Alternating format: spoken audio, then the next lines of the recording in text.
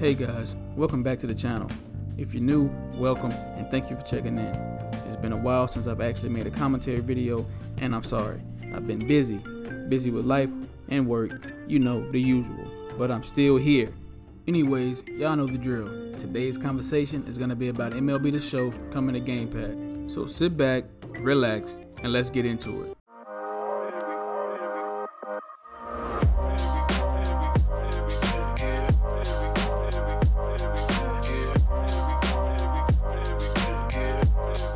MLB The Show first came out in 2006 for the PS2 and the PSP consoles. There has been a new release in the series every year since 2006, so this game has been coming out yearly for quite some time.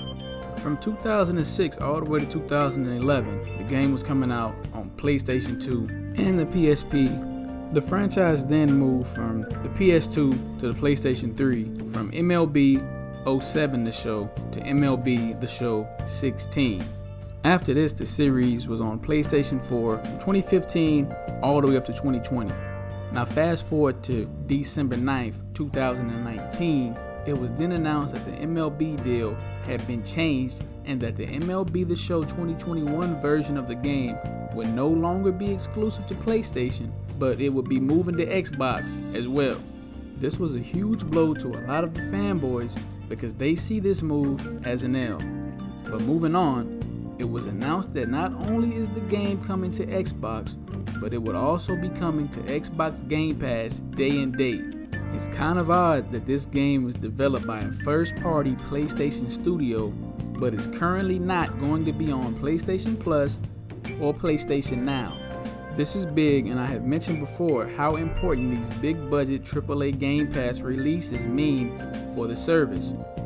First it was Outriders, and now it's MLB The Show. My next question is, what's next? Can Microsoft continue to throw their money around and secure these deals?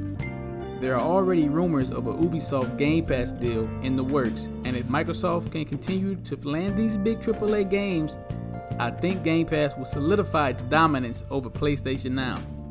And that, ladies and gentlemen, ends today's lovely conversation. Let me know down in the comments below, do you think Xbox will continue to get these deals? Or do you think they'll drop the ball and continue to let Sony dominate the gaming space?